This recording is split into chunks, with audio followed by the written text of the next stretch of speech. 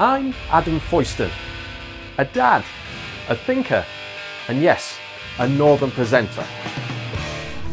Doing your homework, writing a breakup text, and even making you up a new CV. Artificial intelligence can do many amazing things, but it could also bring about the end of jobs. There are some towns and cities in the UK which are often overlooked and underappreciated. I'm in a place that a Hollywood actor regarded as having the most sexiest accent ever. Yes, you've guessed it. It's my hometown of Hull. And for those in the south, Hull. I love my gadgets, technology, cars, but also like the big questions in life. Are you afraid of AI stealing your job? Yes. Yes. Do you see yourself being nudged out a bit? No, you've just got to adapt. Right. Bring it in as a new tool. Similar kind of themes running around the fact that, yes, they can use it as a productivity tool to kind of get the bare bones of it, but there are still some skeptics out there. So yeah, thinking about the environment is a really good and noble thing to do, but it's also really cool and trendy, and none more so than with milk alternatives. Oat milk, soya milk, almond milk, rice milk. But it's also really confusing because some say they destroy the land and others that they do more harm than good because of all of the stuff they put in it to make it silky and smooth.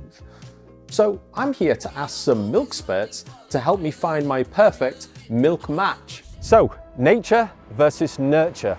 It's a long-standing debate in both biology and society about the relative impact that our genetic inheritance and environmental conditions can have on our development.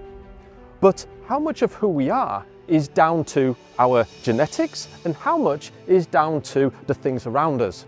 What I ultimately want to know is, can we change our genetics? Worth an estimated 40 billion, the self-help industry has made media celebrities out of people and capitalized wildly on the growing self-consciousness of recent generations. Self-help. Have you ever bought a self-help book or seen something online?